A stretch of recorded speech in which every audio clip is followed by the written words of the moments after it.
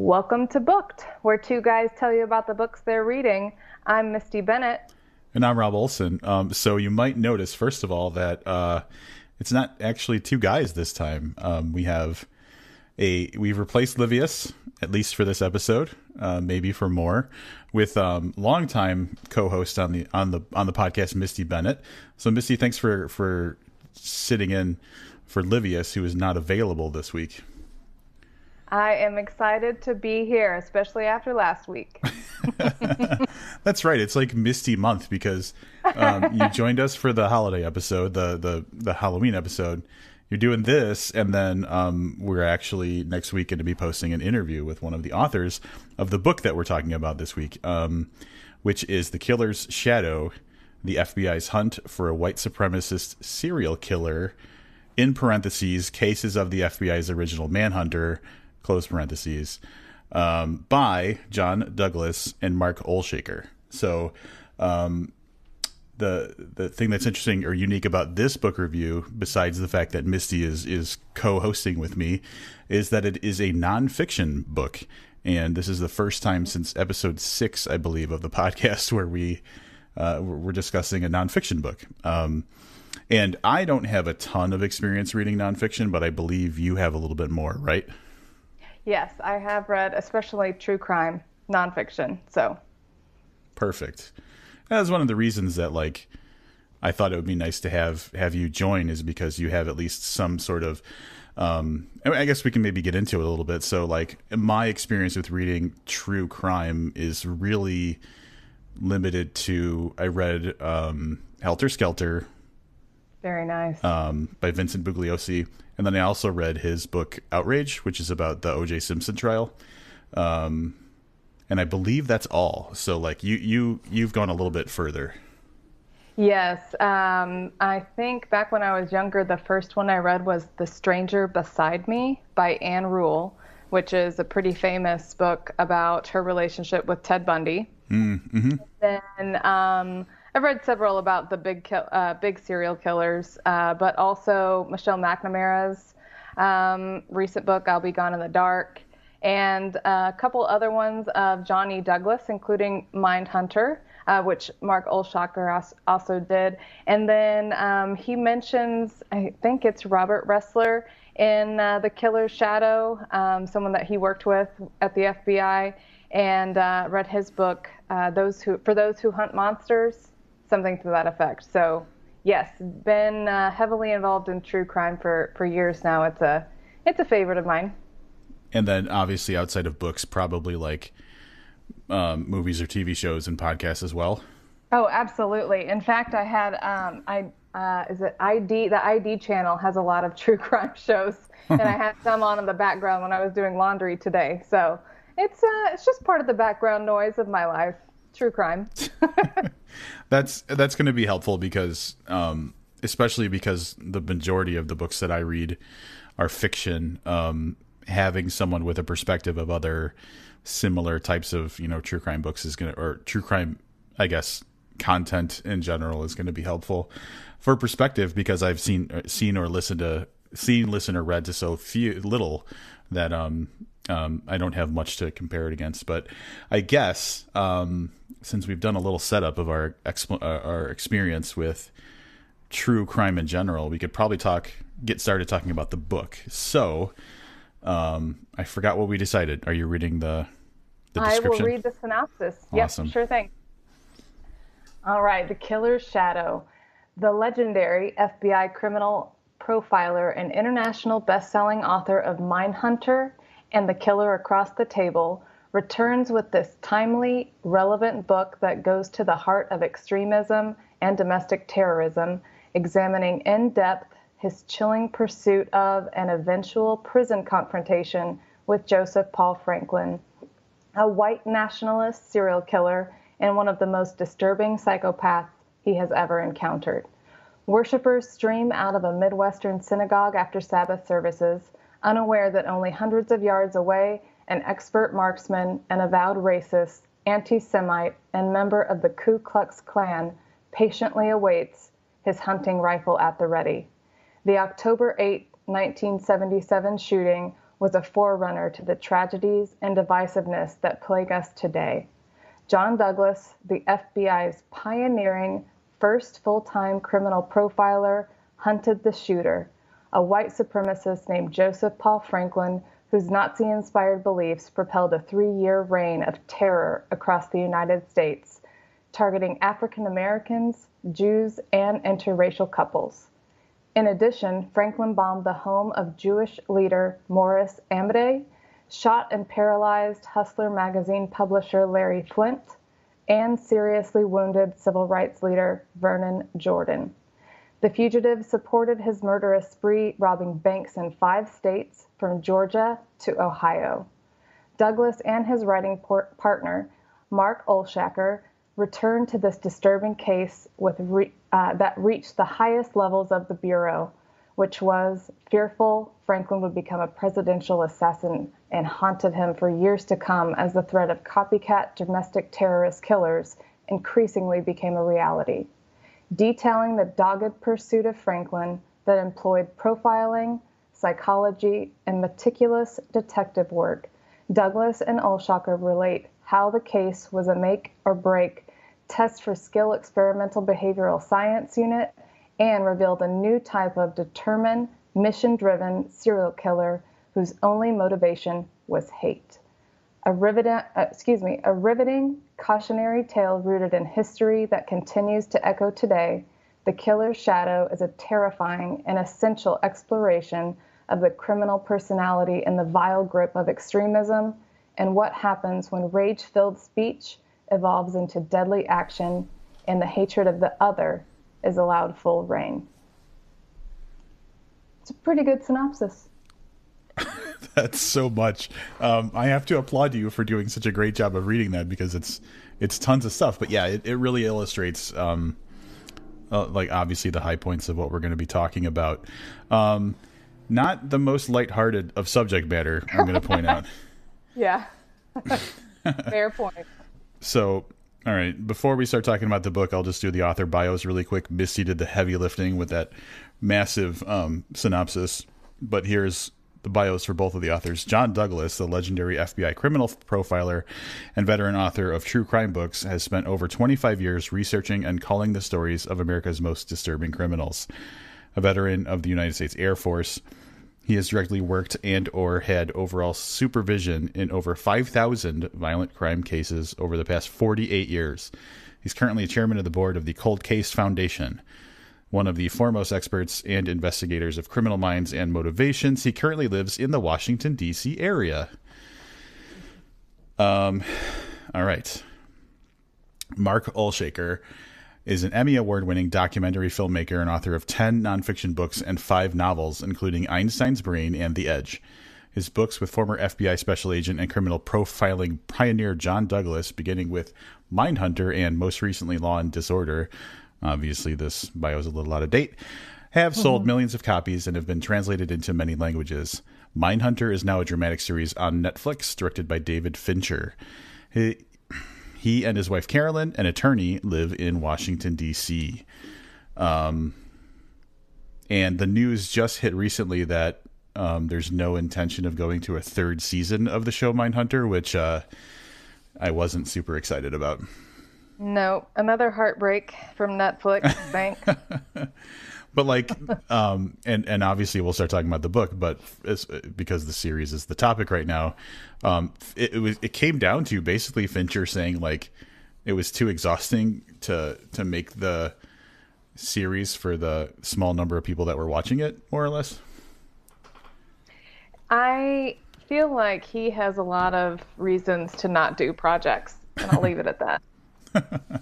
Either way, I'm a little sad because like they had that beautiful slow burn of like BTK.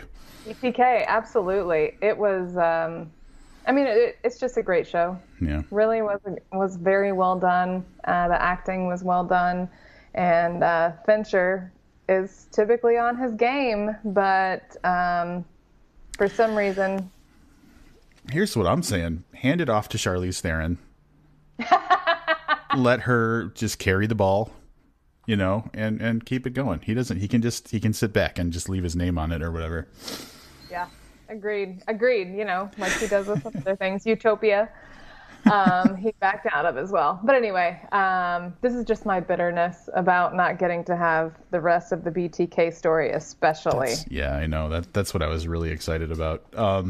But you know, we can always rewatch what we have, which is like, that's like the fate of a fan. A fan of a cancellation. So like, I can't tell you how many times either of us have watched Hannibal for that exact reason, because there's just nothing else. There's no more, and there won't be more until there is. Yep. Nothing compares. Nothing. So, all right. So before we start talking about the book, I will say that because this is a nonfiction story, we probably won't go with the typical naming of characters and explaining the plot in a direct kind of sequential way that we usually do. Obviously, there is a timeline to things that happen, but we might just jump around more than we would with a fiction story. And then obviously spoilers are a little bit different too, because this is all fact. So there's nothing that we really have to worry about spoiling. So just the explanation of the book might be a little bit different than we usually do on the podcast. Right. That being said, the book starts out with a prologue that is described a little bit in the synopsis about the synagogue, people leaving the synagogue after, I think it was a bat mitzvah. Yeah. And so it's very detailed in talking about how there was a sniper who was set up nearby, and going into detail even about how like nails were nailed into nearby trees and a sock hanging, and that was going to be the mount for the rifle that they were using and stuff. Just very meticulously detailed explanation of how this sniper was prepared to shoot up this bat mitzvah, where basically there wasn't a specific target. It was just, once these people come out of the synagogue, I'm fucking shit up. And that's the prologue that starts the book. So, and I'd say that it's a pretty nice way of establishing the tone, because like there is a lot of like procedural information about the crimes that are discussed, but also like they're not intimate crimes. Right. Yeah. And so like the fact that he was just shooting whoever happened to be there at the beginning in this prologue, I think was a good way to start it out as well. Yes, absolutely. Kind of establishing the kind of the victimology and the MO all at the beginning in the prologue, which is something different than a lot of the serial killers that we typically hear about, like the Ted Bundys or the Jeffrey Dahmers, or even, you know, we've talked about BTK. So it definitely definitely sets up a different type than we discuss most often. Yeah. And then also, like, I think that when we're introduced to criminals traditionally, it's very much like a first crime, second crime, third crime kind of situation, as opposed to like this particular crime wasn't like the beginning of this person's spree of killing. It was kind of somewhere in the middle or toward the end, and it just happens to typify like it's the one that represents like pretty much all the nastiness, I think. Yeah, certainly. I always blank on like where does it go from there? Then it's just like well, okay, so I think from there he does a really good job of setting up the cultural time period, and not just of like the society culture, but also practices of law enforcement and where they were as a unit, because they get asked to profile this sniper that's been going around, and they've at least connected the fact that there is someone who is killing people based on race, whether they were Jewish or African American. Yeah. So the context I have of John Douglas in general as the investigator is just the TV show Mindhunter. I haven't read any of his other books before, and so the way this book plays out, like obviously there's references to stuff that happened throughout the timeline of that show, and so I'm reading things in this book and thinking, oh, that's where he's at in his career, and then obviously seeing the people who are acting out the show. But the one of the things about profiling this dude is that it was Joseph Paul Franklin, profiling Joseph Paul Franklin, is that once it proves to be an effective profile that was A, helpful, and B, accurate, like that helped legitimize their practice of criminal profiling. So I know I'm jumping ahead a little bit, but like I said, we're probably going to jump around a little. But it was cool to see that, what's alluded to in the TV show, we're seeing like the actual like tentpole moments that helped to solidify the practice, and also seeing the stakes of this is a very experimental type of thing at the time, and they didn't know if it was going to work, and there's all of that like office politics stuff, and so any win they got was helping them legitimize their thing. Absolutely. No, and I think that's not even jumping around, because I think that's part of the timeline that's so interesting about Douglas writing this story. Is it's not just the story of Franklin, but it's also kind of the story of behavioral science and criminal profiling. Mm-hmm.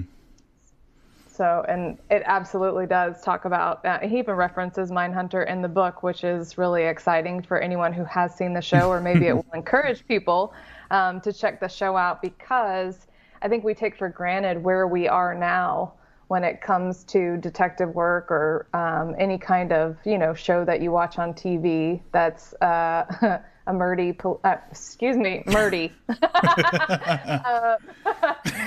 murder, police, procedural drama, those types of shows where it's almost like magic happens when a detective comes in, he reads a crime scene, and all of a sudden we have this amazing profile. It wasn't quite that simple, and this gives credit to the investigators who had to prove that their methods were worth spending time in, they were worth bringing out as consultants, and that it ultimately helped law enforcement be better at their jobs. And he takes moments to also appreciate that it takes the dogged investigative work, like people writing down license plates and researching those, looking at tracking down just small, minute details. That's what really gets you to finding the culprit. It's not just being able to psychologically profile the type of personality. So I thought they did a really good job of really capturing what it takes. Oh, I 100% agree. And yes, so and imagine like, so in a modern day where the science has advanced, like DNA stuff and all types of different, like, you have a fleck of paint from a car accident, and like you have a database where you can look at every car paint that's ever existed, like all those kinds of things didn't exist when, so like the killing that was referenced at the beginning was a year to the day before I was born. And so like we're talking in a time where technology is in the future. Like it's not even part of investigative processes yet. And so it's all like you're saying, it's boots on the ground, and it's like, considering the fact, like the synopsis said that this is a crime spree that takes place over, and I don't know if spree is the right word, but that's what I'm using. Takes place over like multiple states, and like the way that police, precincts and stuff wouldn't necessarily know to cooperate with each other. Right. Like the odds against anybody figuring shit out over 40 years ago, I can't even imagine what it is compared to today. Exactly. No, that's exactly right. And even though, so that is something that's talked about in a lot of true crime on documentaries, shows, podcasts, and other books, that one of the biggest obstacles over the last few decades has been getting departments to work together. And I think he even makes not a joke necessarily, but kind of or mentions a saying amongst law enforcement, or maybe the FBI, that the easiest way to confuse law enforcement or to prevent them from connecting two crimes is to drag the body over state lines. Yeah. So that's how simple it was, because they just didn't think about a killer being mobile. And so that's what made Franklin, again, such a dangerous killer, is he did travel all over the United States. Yeah. And effectively, like, knowing what to do to get around and, like, change identities and stuff like that. Yes. So the one thing I want to mention, and I have a quote that I'm going to read, that is another side to like him in the beginning of the book talking about the investigative process. First of all, I'm going to do the joke, then I'm going to do the serious thing. One of the things is very beginning. I think it is the first chapter. He says about the profile of Franklin is, I had observed that orderly, compulsive people tended to drive darker cars. And I was like, oh shit, me and Misty are in trouble. True story. I think I've only ever owned black cars, so that must mean I'm orderly and compulsive. Yeah, I've had, I was going to say blue and black, but I also had a red car. So, but my last two, definitely black. So, and I have no intentions of changing. So Yeah. Definitely, I would be easily profiled. He's going to profile the shit out of us. Another thing about, you mentioned earlier how the portrayals of people in popular TV and popular crime stuff in general make it seem like there's like magic going on. And so this quote I thought was really good, and it was something I hadn't thought about before. But it's a nice perspective on how people break down in their minds like the crimes and the criminals, and then obviously like this is more about the victims. So many of the fictional portrayals of FBI profilers that have come along over the years talk about the importance of being able to put oneself in the mind of the criminal, which we certainly had to be able to do, but being able to put oneself in the mind and shoes of the victim is equally important.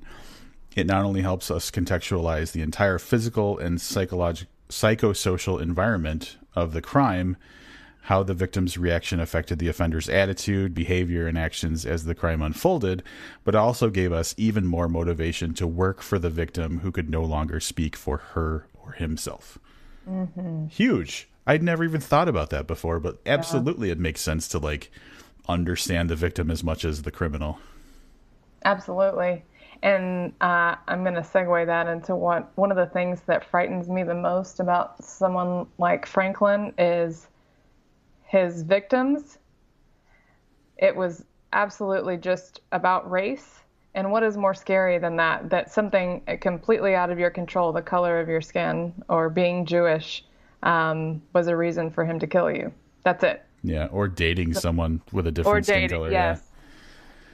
Yeah. And that's where like, it was interesting to read as we go on, like later in the book, we'll probably talk about like the impact of this type of killer on his thought process for profiling people. But yeah, like it makes it especially scary that you're reduced to something as simple as like you were saying, something that's out of control, like skin color. Jesus. Mm-hmm. But basically like, so, the book plays out where it lays out a series of similar crimes where it's people being like the victims are basically either mixed race couples or African American people out doing whatever they're doing, and a sniper attacks them, kills them. Why did I say attack? We don't know the outcome. A sniper kills them. Let's make it as like and that's some bullshit in the news lately. Say it what it is. Oh, like, absolutely. Where they're like, like if someone, you get what I'm saying, where they'll be like, oh, so and so did this thing, and it's like, let's call it what it is. It was an execution, and that's what this was. So I'm not gonna do the news dancing around words and shit. So like basically, a sniper kills. There's a series of situations where a sniper kills, like we talked about, either African American people or people who are in mixed race couples, or in the Jewish. There's only the synagogue, and I think maybe one other. No, or is it just the synagogue? I think there were a couple. Yeah. So it details those crimes as the book goes along, but then also talks about like law enforcement's attempts to figure out what's going on, and then also obviously the FBI working toward confirming that they're linked, and how it goes to the apprehension of Franklin, who is obviously the focus of the book. Right. And euphemism was the word that I was really hoping to figure out before now about the way that the news describes things sometimes. Yeah, it's like, call it what it is. Mm-hmm. Yeah. Yeah, and then eventually, because he lays out the crimes after kind of setting the stage and discussing where profiling was at that time and how important this specific case was at the time that it occurred in the early stages of that behavioral science unit. And then they catch a break because he eventually, serial killers that we know of, they kind of break down and become a little more vulnerable, which is exactly what happened to Franklin at a certain point, and they managed to capture him giving plasma at a blood bank. Yeah, and then and that points back to the like the boots on the ground investigative work, because essentially the idea was like, if the thought from the profiling perspective was that if this person was on the run, he was going to act more erratically or spur of the moment, or not as thoughtfully and carefully, and he was going to make a mistake. The other thing about the profile was, and I guess I'll step back a little bit. One of the things that the suspect Franklin was known for was being a bank robber, and that's how he would bankroll getting around the country and everything. And they thought that once he knew that he was wanted, he would shy away from bank robberies because they're high profile and there's more security and cameras and stuff, and that he would try to find money in less criminal ways, less like low risk ways. And they knew that I think they knew that he had given blood in the past, right? Yes, and they also predicted that he would go back down to the South where he was more familiar with the areas, and that's exactly what he did. Yep. So, the profile said, hey, this is probably what he's going to do, but then it just took the actual, like, kind of day-to-day police work to actually apprehend the dude. And it happens pretty early into the book. That's one of the things that I was surprised about, is, like, me too. Him being caught was maybe less than a third of the way into the book. A third. Absolutely, I was going to say. And about a third of the way through. So, yep, and then we get to find out more about him, like his biography, basically. Yeah, and actually I found a quote. I highlighted some stuff, and I found a quote that kind of goes along with you're saying how scary it is when you're victimizing people based on something they have no control over. So I'm going to read this really quick. As horrible as urban gunmen like David Berkowitz, rapist killers like Ed Kemper and Richard Speck, and sadistic torture murderers like Lawrence Bittaker, Roy Norris, Leonard Lake, and Charles Eng are, there's no chance their perverse designs and deviant psyches are going to achieve larger social purchase and motivate others. We may have a fascination with them and what makes them tick, but that fascination is mixed with revulsion.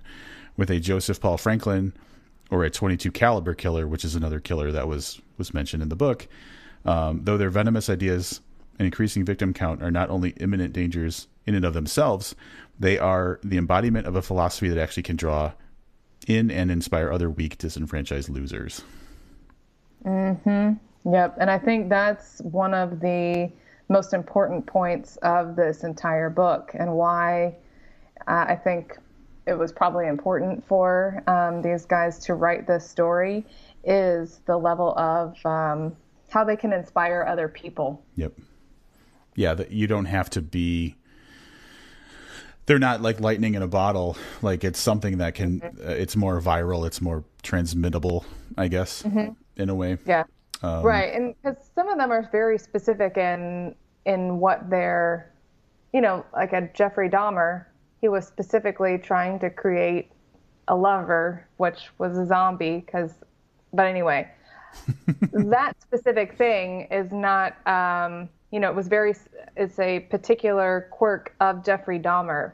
But someone like Franklin, and was very open about the fact that not only was he trying to eradicate other races, but also wanted to start a race war, like one of his idols, Charles Manson, that has such a more dramatic impact on people continuing to enact that kind of crime again. Much scarier, much, much more frightening. Yep. Yeah. And we can maybe make the quick segue into the whole Manson thing, because Manson is mentioned in as much as he was an inspiration for this dude, but also that he came up in conversation at one point with between Douglas and Franklin. Mm-hmm. That he got, that Douglas had an opportunity to interview Manson, and so like he got to see the reactions to how like Franklin's reactions to how Manson was as a person and all that nonsense. But like the thing that I was thinking about, because like I said before, I read Helter Skelter, and that's kind of my perspective on the whole Manson family thing. And from that, and like you can correct me or give me an alternate take on this, the race war thing, and that's why I'm talking about it. Mm-hmm. It's, to me, to my knowledge, Manson picked up the race war thing from someone else. Like it wasn't his original idea, and that was his way of just having something to control people with, as opposed to like something that he like deeply believed in. Absolutely. And that was, I 100% agree. Manson was just bitter about not becoming a famous musician. Right. And so his outlet was, I'm going to, this was his like petty backlash against society. And he just framed it as a race war thing, to control the people that he needed to. And that was actually kind of very briefly mentioned in this book, where I think it was kind of an aside where he's like, I don't think he even ever cared about the race war. Yes, he absolutely did. That was important, because I've heard people talk about Manson in the present day as if this guy was like super passionate about starting a race war, and that was his whole deal. And in my mind, I'm like, yeah, I don't think that's what it was. So I'm glad that like at least he weighed in as an aside about what he thinks was the real motivation for Manson. Absolutely. Yes. And again, plug for Mindhunter, that interview between Johnny Douglas and Charles Manson is recreated in the fictional version in Mindhunter, the show. Yes. And tons of credit to the actor who played Manson, who I know him as Dewey Crow from Justified. I was going to say, all I can think of is Justified. He is an amazing, he's an amazing actor, first of all. And this is me vamping while I look him up. Damon Harriman. Damon Harriman did a great job playing Manson in Mindhunter, because it was just so like over the top and obvious. Mm-hmm. But then he also portrayed Manson in Once Upon a Time in Hollywood, or whatever, right? That Tarantino movie. Yes. It's good for him. He's Manson typecast now. So anyway, the Manson thing in here for me that I thought was important was like, everybody pretty much knows that he was like a spineless piece of shit, mm-hmm. and really not that interesting. Even Ed Kemper in the Mindhunter series was talking about, why you bothering with that guy. Right. But because he held a specific ideal, or at least pretended to, he inspired other people who absolutely did way worse shit. And that's really, really a problem. Absolutely. Yep. And that's, again, why I think this is such an important exploration. Yeah. So I guess we could talk a little bit about, I have like a list of things that I thought might be interesting to talk about. And since we're kind of into the investigation part of it, mm-hmm. I thought maybe we could pause and talk about what created the Joseph Paul Franklin. Oh, sure. So like obviously from what we've learned over the years about people who are serial killers is that something caused it, something in their development kind of sent him on a path. And for this dude, both parents were crazy abusive. And like the thing I like about this book is it goes into more specifics about like motivating moments in their life that led to specific behaviors later on. And so the big thing is he lost sight in one of his eyes as a child, and through mostly neglect, because it seemed like it was something that was fixable, but he had shitty parents and that never got fixed. He lost sight in one of his eyes, which later led to the fact that he couldn't join the military or be a law enforcement officer. And then he had basically a failure that he felt the need to compensate for. Yep, absolutely.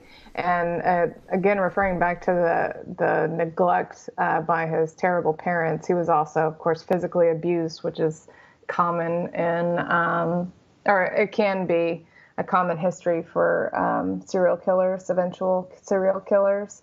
And he had that as well. So physical abuse, emotional abuse, neglect, and feeling like he didn't get a fair, shot from the beginning and had to overcompensate for his place in the world, ultimately. Yeah, huge feelings of inadequacy. Mm-hmm. And interestingly, about when they were looking at his past, and it's talked about very openly the importance of understanding a person's past and the usefulness of knowing the specific person that they're profiling versus knowing just the acts that they've done, is that they can look at the actual facts of this person's upbringing and use that to kind of profile instead of just kind of looking at what did they do to profile. There was a cool observation about, so this dude had, I think, a brother and a couple sisters, if I remember correctly. Yes. Yep. And the way that they came up differently, and the profiler's kind of perspective on women who went through similar circumstances, tending to not become outwardly violent and instead like kind of internalizing like self-hating and stuff like that, was very interesting. Yeah. It was a cool perspective, and it's not something that you expected from this book because it's absolutely focusing on a male serial killer. But we got to see their thoughts on why do women turn out differently than men. So that was cool. Yeah, no, there are a lot of interesting psychological insights throughout this book on different things. And of course, one of the things that we haven't touched on, probably because it's painfully obvious from the synopsis, but the things that he got heavily involved in after probably his teenage years, I think, were, of course, Nazism and the KKK. Yeah. So... which is also kind of common for, which I don't know if we really touched on this, but he was raised in poverty too, of course, and being aimless, not being able to join the military, not being able to pursue law enforcement. He was kind of aimless, and something that has structure, like those types of organizations, especially with their kind of militarism that they gravitate towards as well, was a perfect avenue for someone like Franklin to join in and become, make it part of the mission of his life, of how to live. Yeah, and being raised in Mobile, Alabama. I'm going to say that again.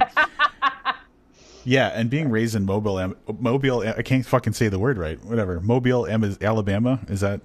Yeah, Mobile. But no, exactly. I think the Deep South, being raised there, was certainly something that had an impact. Did he also mention, I think, was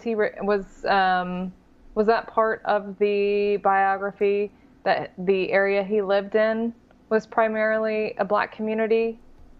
I don't recall, but okay, that might have been something else that I was reading about somebody else. My apologies, but I mean, that is an area that that at the very least was one of the last segregated, And so Yeah. around that time period when we're just coming out of the 1960s and into the 70s, that would have been a very tumultuous area to grow up in, and an easy area for white poor people in those types of communities to buy into that kind of racial hatred. Yeah. Yeah. So, and I like the fact that in the book, the authors also explore the thought of, had this person lived in a different area of the country, or had they had like mildly different circumstances, would they have turned out differently?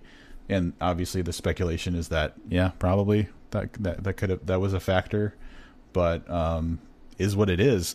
But also that I think the brother, Franklin's brother, had some like kind of minor crimes and stuff that they'd committed over the years, but didn't end up also being a fucking crazy serial killer. No, but maybe it's because he kept both eyes. That, you know what, that, you know, and that's like, that could be an inciting factor, I guess. But eyesight, who knew it was going to be such a big deal? Mm-hmm. But the majority of the book does cover post arrest, trial time, and also like his years in jail. And if you break it down, I think that from the time the dude was arrested till the time he died, he spent more time in jail than out of jail. Yes. And a lot of the book covers how once he's apprehended, that doesn't mean that the investigation was over, because there was the crimes that were known about, but there was the burden of having to prove that he did them, and then also like revealing crimes that he had not been associated with yet. Right. No, and that's another thing that is it's procedural about the book, but and I say that as a positive. They do a good job of showing that not only does a profiler or an investigator have to deal with hunting down the criminal, but once they're arrested, the actual prosecution and going through the justice system becomes a whole nother animal of trying to get justice for these victims and their families. And within the justice system, it's not just the lawyers and the judge and the jury in the courtroom. There are inevitably politics that get involved, especially when you have someone who has murdered people across the country.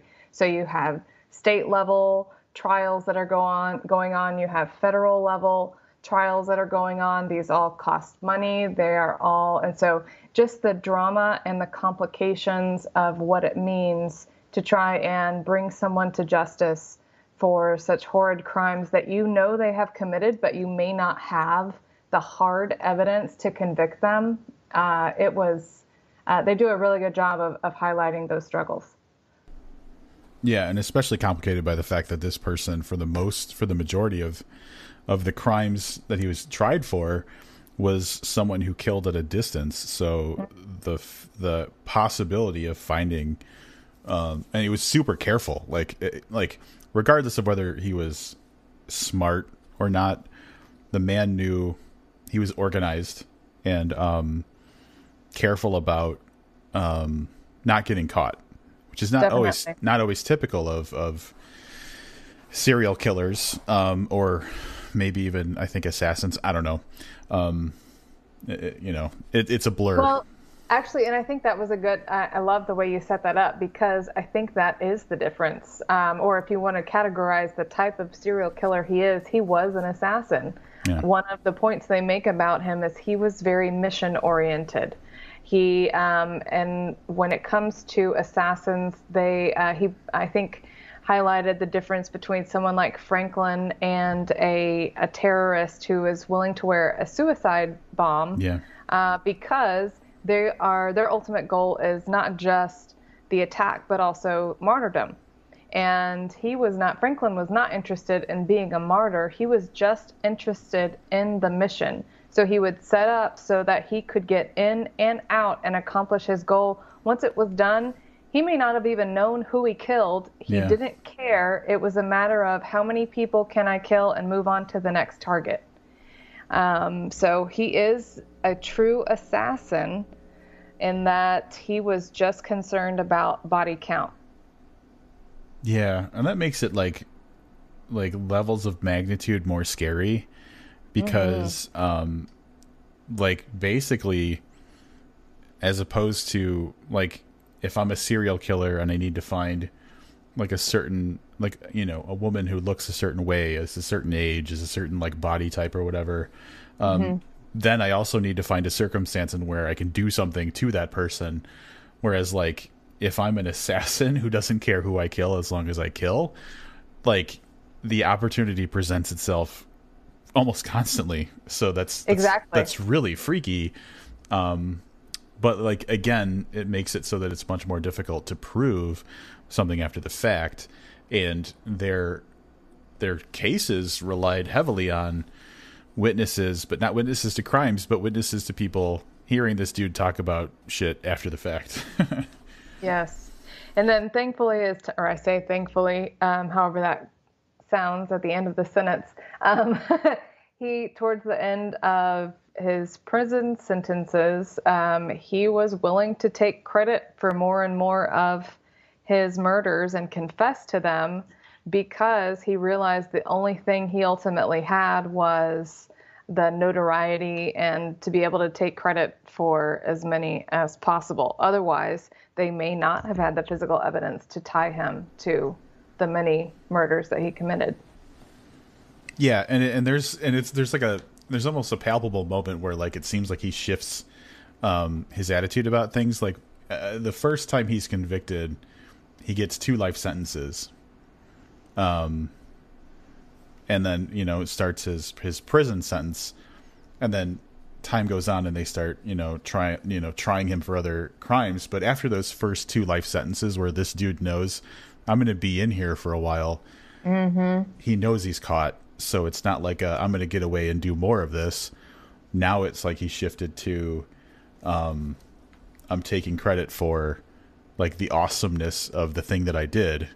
So it was interesting to see. He wanted to move prisons because being a racist in a general population of a mostly black prison became a bit of a problem, a bad situation. Yeah. Yeah. A deadly situation for him. Yeah, so then it becomes something entirely different. Like when he was out there for several years just killing people and discovering that he could figure out ways to get away with it, you know, it was all about like, let's maximize the damage. But once he was behind bars and it seemed like that wasn't going to be changing anytime soon, then it became, let's just set the record straight about the chaos I created. Very much so. And honestly, like, this wasn't a huge part of the book, but it came up a couple of times, and it was illuminating for me. He was, for most of the book, from the beginning of when it hits the timeline, suspected to be the person who shot and paralyzed Larry Flint, who is the Hustler magazine dude. And I watched The People versus Larry Flint, and I thought it was a very good movie. Yeah. And so, like, I saw all that go down, but I had no idea. I never even thought to think about who tried to kill the dude. And then, so when it came up in this book, it was neat to see like that get expanded on a little. Yes, it was a surprise for me. I did not know that going into it that this was the guy who shot and paralyzed Larry Flint at all. And I thought it was very interesting that, you know, Larry Flint, I think most of us just associate porn with him. But for Franklin, it was the fact that there were biracial couples that he was against, of course, mixing of races. And so that's what infuriated him and why he wanted to take Larry Flint out. Yeah. And I knew that, and it's probably from the movie People versus Larry Flint, maybe, or maybe it's just like random knowledge I picked up throughout life. But like I knew that Hustler was the first porn to depict like interracial sexy things happening. And I knew that there was a lot of controversy for it, but I never connected the dots that, it was a high profile killer who would have been involved. But yeah, that was interesting. And then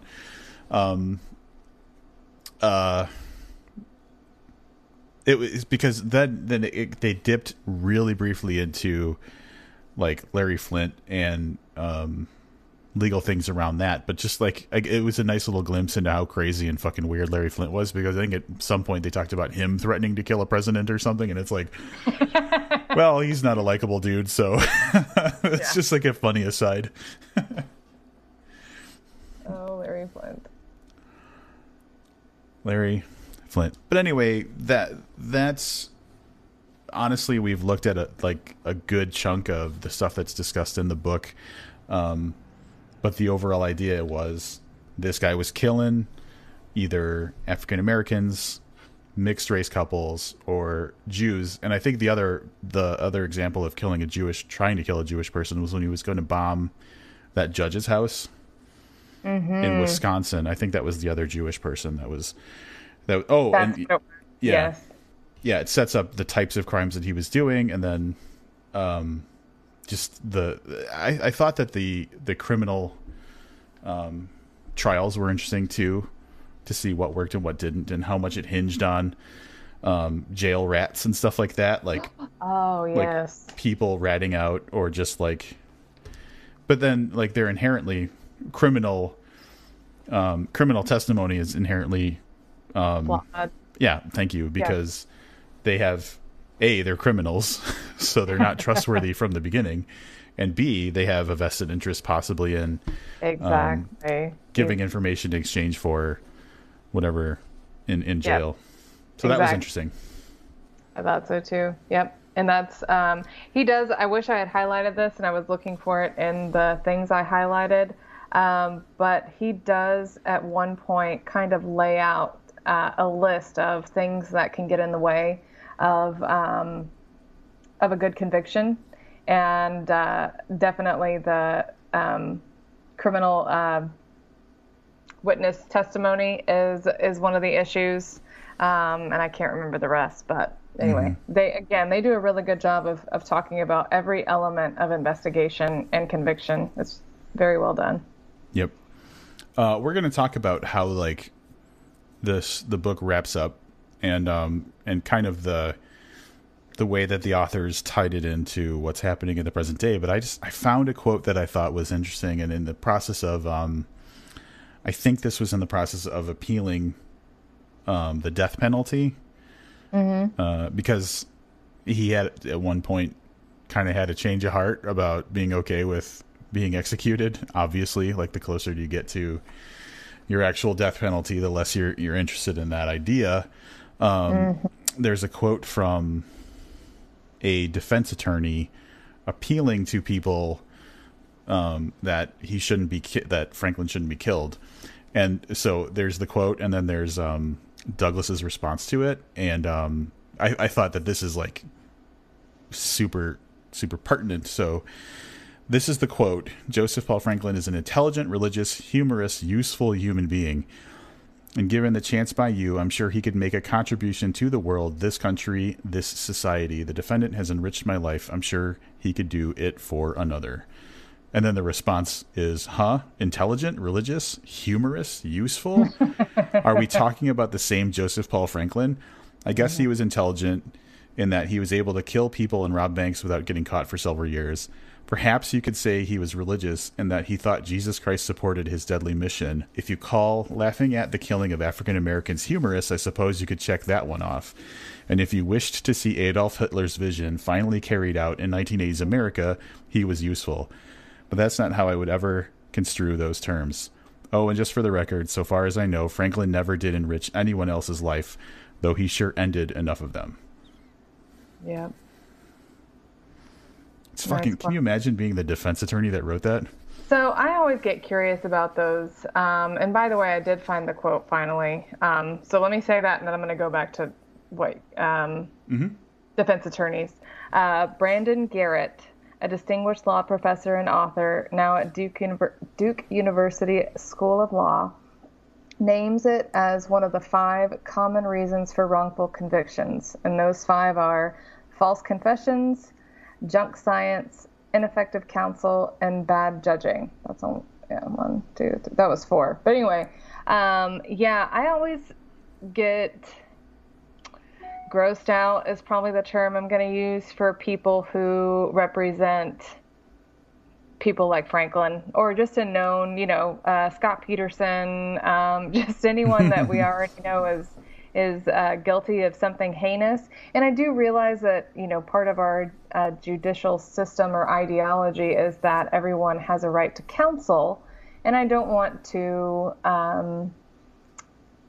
disagree with that as an idea, but when you go that far to talk about someone and misconstrue who they are as a human being and what their motivations were, what their crimes were, then I take an issue with that.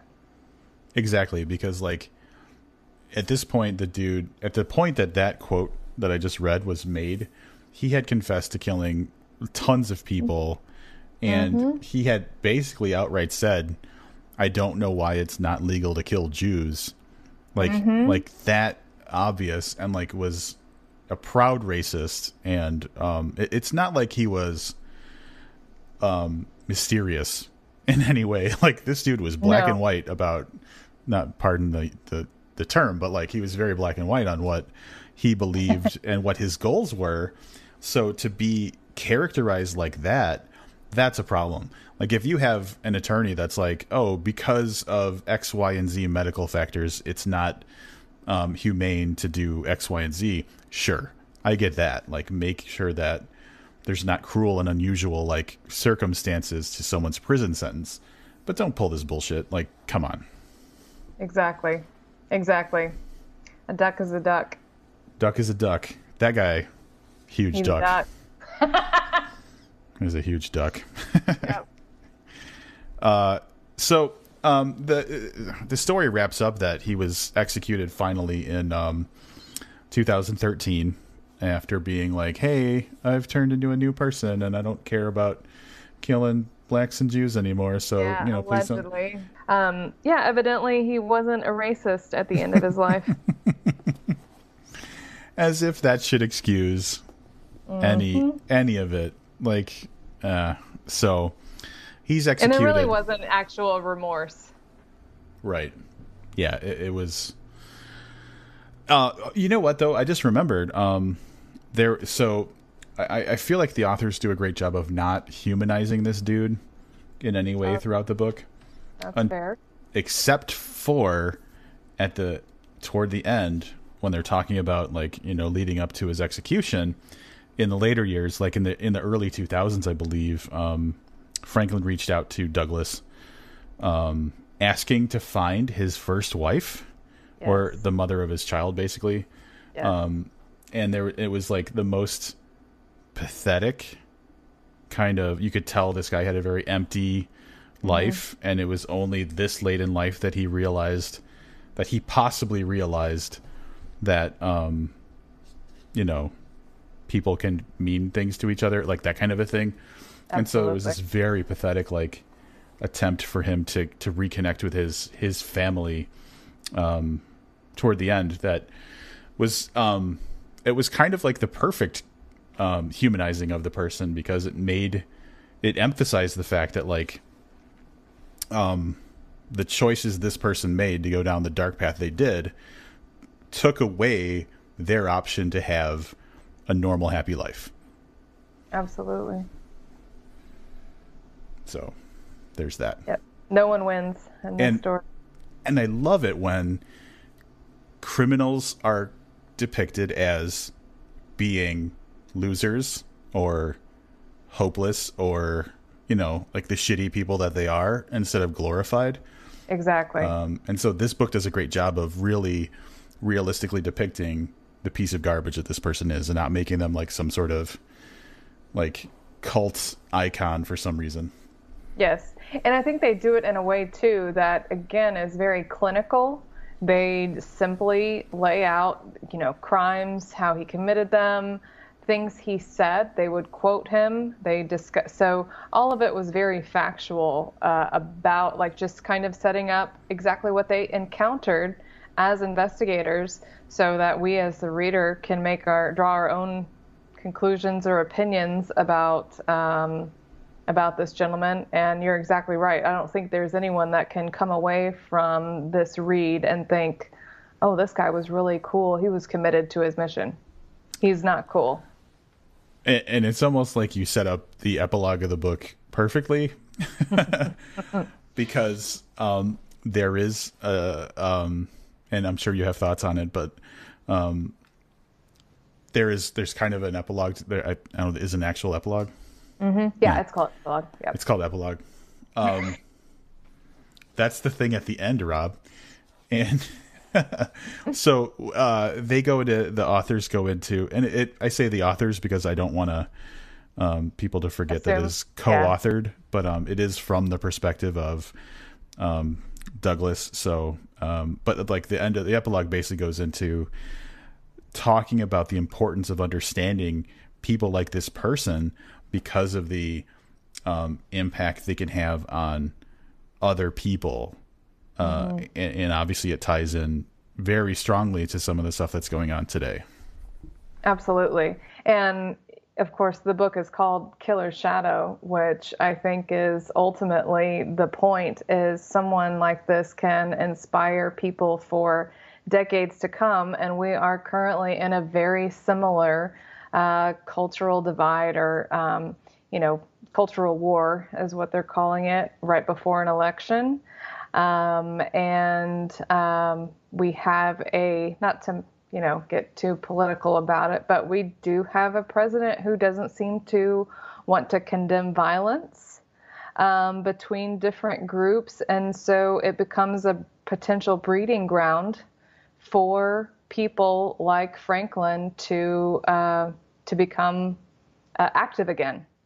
And one of the quotes that I've got a couple. One is directly from the epilogue, and it may even be the last line, but thoughts and words matter. They have power for both good and evil. They inspire some to violence, and those in turn inspire others. And so, Franklin, who was inspired by things like Mein Kampf, and any other of the propaganda from the KKK and whatever groups he was a part of.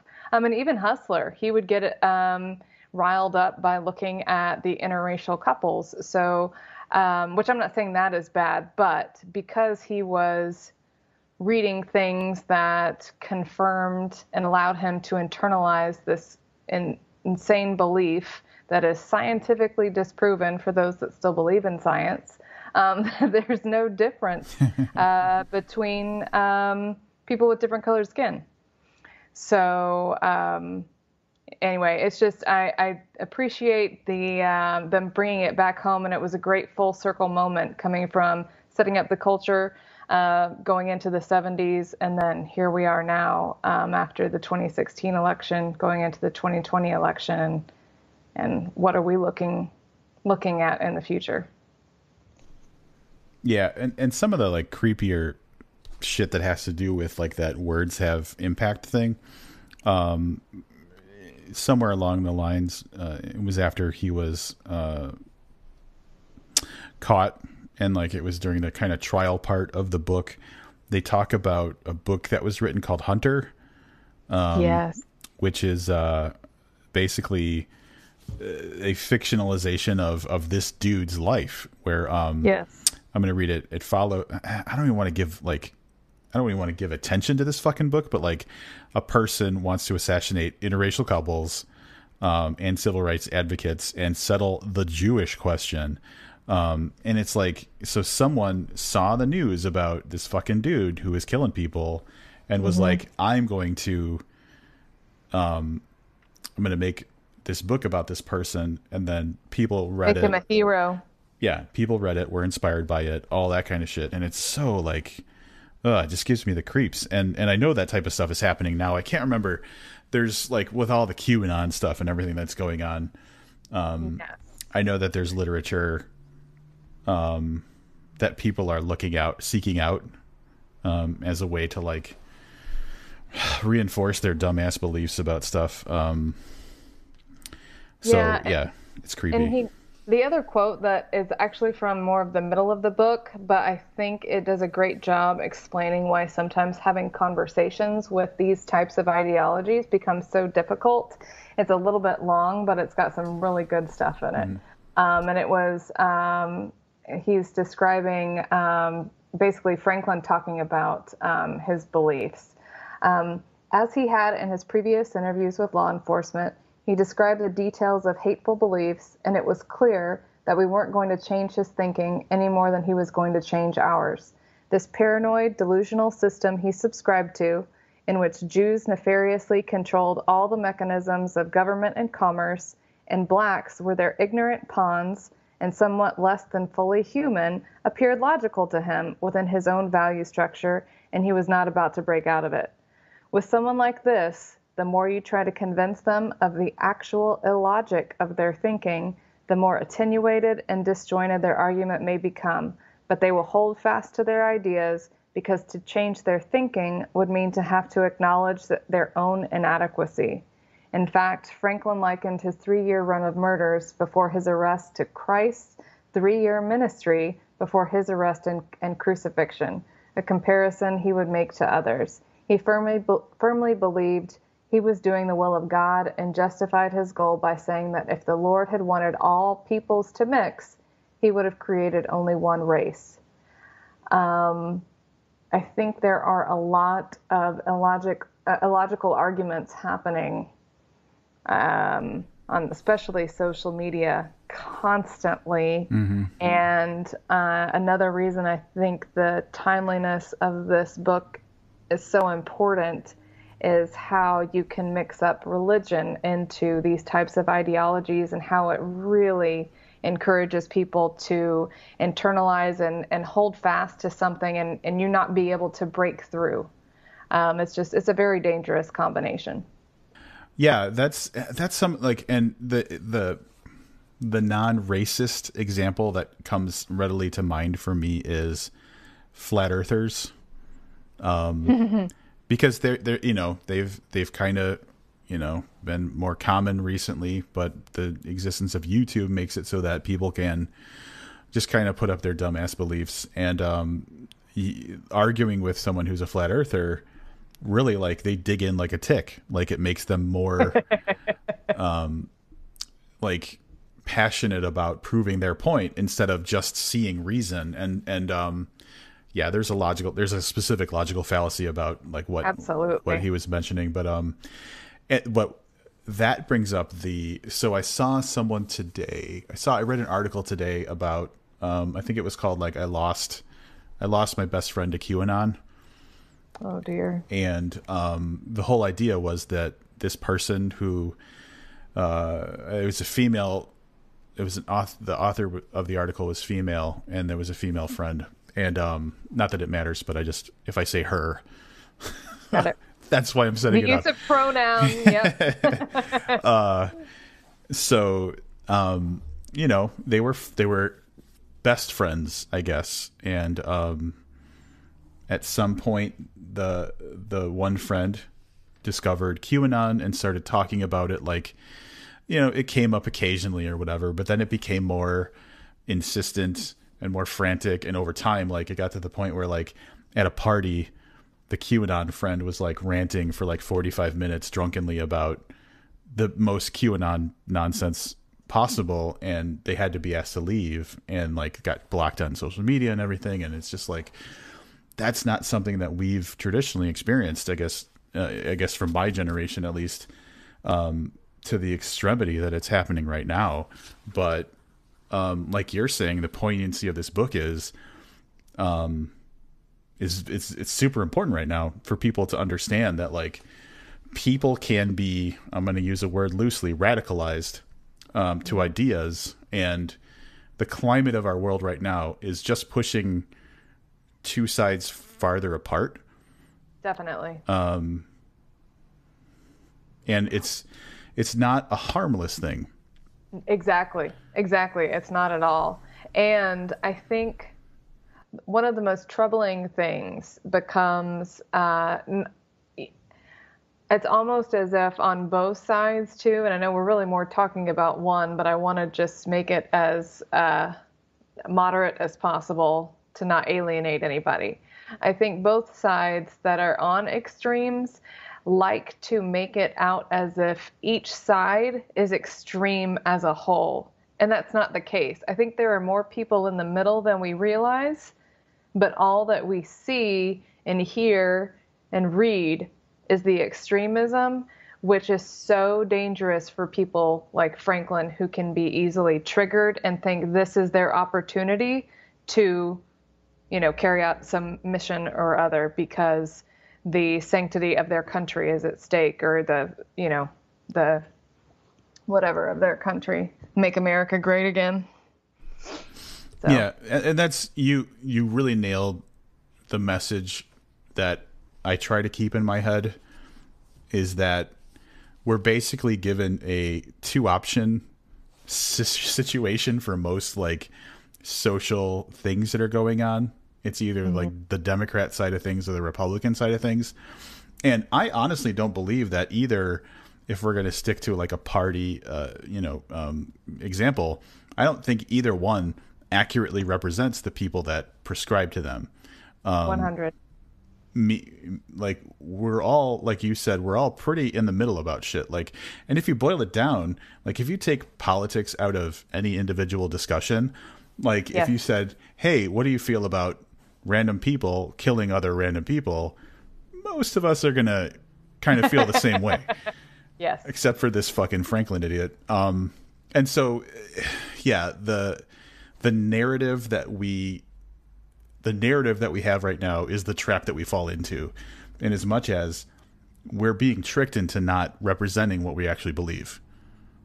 Absolutely. Absolutely. Yep. And I think too, which I'm probably going too far on a point that I wasn't going to make, but I think when you have leaders who are not willing to condemn violence, that especially becomes, I can't even think of the right word anymore, but that's what's frightening about our current, or going into our current election. Yeah, because and that goes back to the when you said words have both power and consequences, I think, right? Yeah. That goes, like, especially so in a social media heavy world. What one person says can have immediate and disastrous effects, regardless of whether they intended that to happen or not. So there's a responsibility for anybody of celebrity or in a seat of power to influence. Absolutely. And we're not seeing that. We're seeing kind of the exact opposite of that, and it's really fucking frightening. And obviously, like, so we're recording this on November 1st. So 2 days from now, we are going to have an idea, at least, of what 4 years of this shit is going to be like, but nothing's going to change immediately. Right.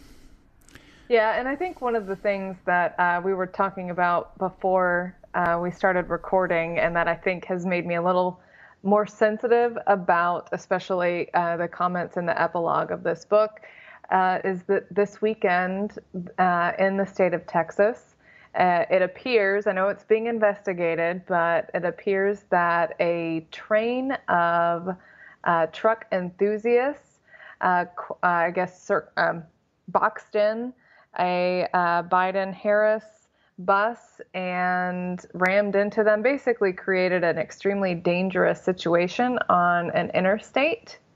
And I just don't understand how there can be so many people who think that that's an acceptable way to conduct themselves in a society. Where are we at, and why hadn't the leaders condemned it the way that they should, or the way I think that they should. So it's ultra concerning that that's the environment that we're in, because that just encourages, again, people who have the kinds of mission-minded qualities of someone like Franklin, and why I think it's important that we pay attention to this type of story right now. Yeah. Yep. I fully agree. It's fucking awful and despicable. And yeah. And it's not something that, like, we're going to solve on this podcast, but, no, understanding, even like even taking the initiative to just try and understand things like that better. Like, reading this book was illuminated many things for me, and especially the like the type of person that the bad guy is in this book, the criminal is in this book, is like, I'm going to be as topical and as modern as possible with this. He's the gender reveal party in the National Forest. regardless of that person's individual actions. And it could be this criminal, it could be the person that's irresponsibly tweeting shit that I constantly report to Twitter and nobody does anything about. They are the gender reveal party that wipes out thousands of acres of nature, and people need to be held responsible for the impact of their actions, I guess. Anyway, we should lighten it up a little bit, but yeah, sorry. And I took us down. I was ready. State of Texas, come on now.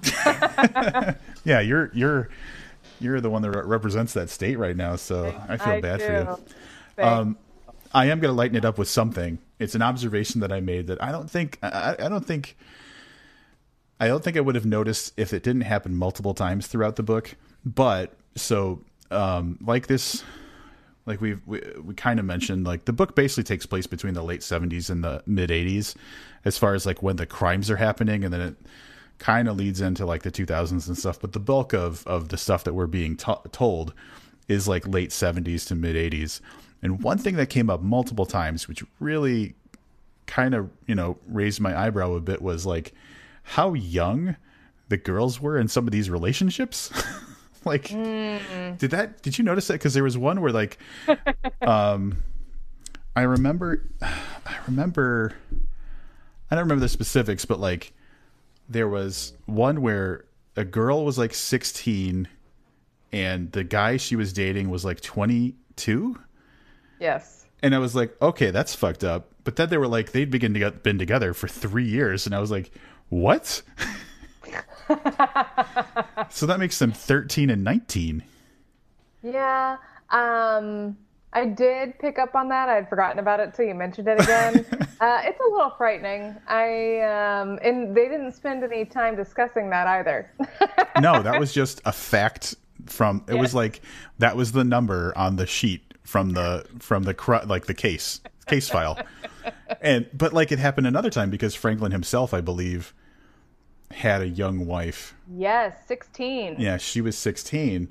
And I'm like, so part of me is like, were they just really cool with shit back then? But like, I think the reality is, it was probably, there was much more of a small town mentality back then where it's like, well, who else is he going to date?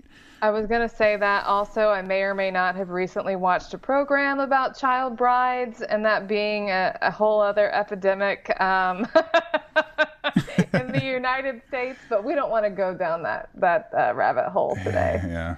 That's a whole weird, that just, and the thing, I think the reason that stood out for me was that wasn't even one of the problems in the story. Like, it was just, like I said before, numbers on a page. That's just a matter of fact. Yes, that's just where we're at. So yeah, we should probably do a quick wrap up and throw a rating on the book. So are you prepared, or should I go first? I am prepared. Okay, go for it. I will absolutely go first. I think I've said this a couple of times already, but I was impressed with how they outlined everything in the book, how it was constructed. It was procedural, but that's exactly what I would expect from an investigator, and Mark as well, Olshaker, because I've read Mindhunter, and I know what to expect. As far as I guess excitement, or anything else you might look for in a book, again, is so clinical. It was very interesting, but I don't know that it's something that's going to keep you up at night in an exciting way necessarily. It's pretty terrifying, in matter of fact, but very poignant, and will probably teach you some things that are good to know as far as if you're interested in criminal profiling or any of that type of psychology, if you're interested in the criminal justice system, how crimes are investigated, how they were investigated, how far we've come. It's very educational, and very, very well done. So overall, I rated it as an 8.57. All right.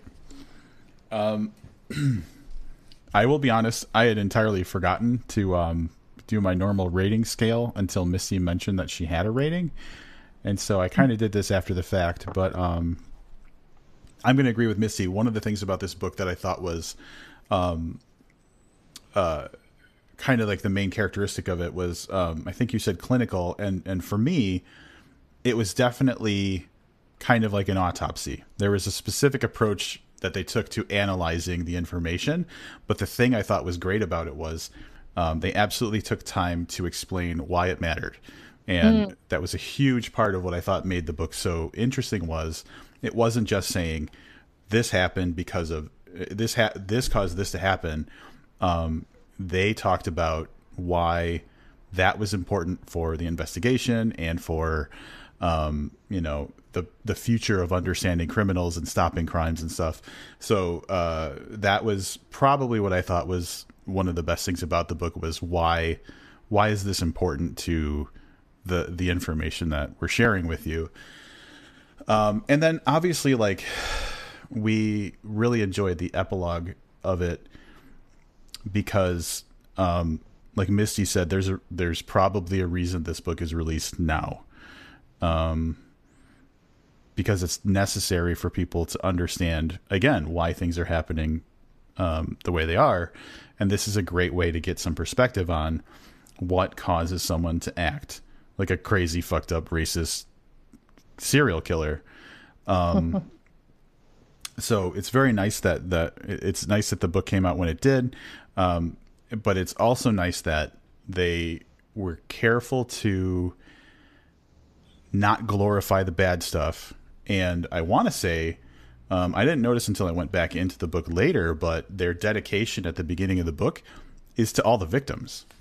So I didn't even notice that until, like, when I started the book.